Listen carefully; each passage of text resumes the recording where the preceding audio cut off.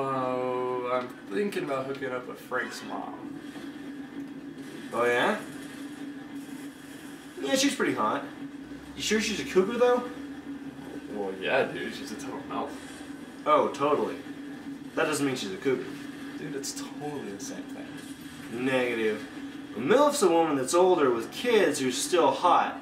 A cougar is a woman of similar advanced age and attractiveness who specifically targets significantly younger aged men for their sexual adventures. For instance, Sean's mom's a total MILF, but she's uber Irish Catholic, and you're more likely to get a Bible enema than a date barking up that tree. So how you thinking about doing it? I was thinking about, you know, giving her some flowers or something, and then... Dude. You can't just go marching in there like some suitor from the 50s, flowers and chocolates in hand. That's like running naked into a lion's den slathered in barbecue sauce. You'll be slaughtered. Randy, if you're gonna catch a cougar, you gotta know what you're doing. Here. The cougar is a beautiful, majestic, and very dangerous animal. And so to pursue it, like any good hunter, first you have to know your prey and make sure you're equipped for the hunt. The first step to success is identifying your cougar. Now many young men have wandered into disastrous situations because they didn't take a minute to make sure. First, look at the eyes. A fountain of wisdom and life experience smoldering in the unbridled sensual hunger that AIDS just won't beat down. Next, the makeup. Well tended and up with the times, compared to the latest People magazine. Then there's the clothes, often sensual and classy, but especially trendy and appealing to the young man's eye. Remember the rule of thumb. Susan Sarandon, must abandon. Looks like Madonna, yeah you gonna. Now that we've identified our prey, the hunt can begin with the next stage. Put yourself on display. Remember, to catch a cougar, first you have to get her to hunt you. Here's 3 basic steps to get you going. Number 1, proximity. You need to wave the bait under the cougar's nose. In this case, the bait is you. Find innocent reasons to go by the house. Become closer with whichever friend has the cougar mom.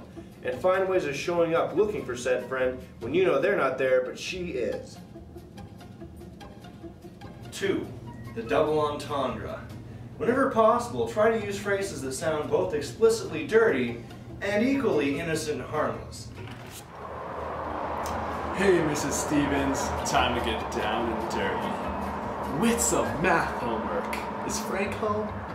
Hey, Mrs. Stevens, I got some hot meat. Left over from dinner. Do you want some? 3rd, the guns. The bare skin gleaming with the youthful vitality that the cougar wants so desperately to consume.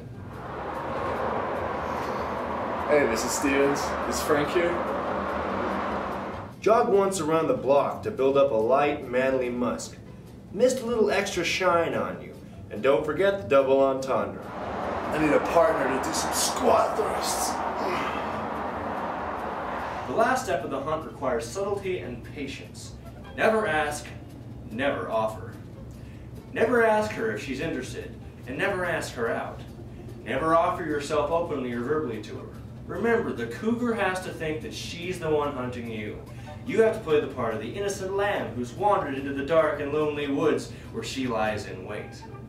If you're patient and persistent, she will take the bait. And so just remember, iPod, Nano. Identify, put yourself on display, and never ask, never offer. Wow, gee willikers, Brad, that seems pretty simple, but does it actually work? Sure it does. And the best part is that after she catches you, you get to do all the freaky, depraved stuff that you want. And she'll pretty much go along with it, operating under the illusion that she's the one that's inspired the corruption of your innocence. Wow, that's awesome. Sure is, Randy. And it's all part of clean living. Hey! What the heck, guys? Oh, my bad, Frank. You got next game.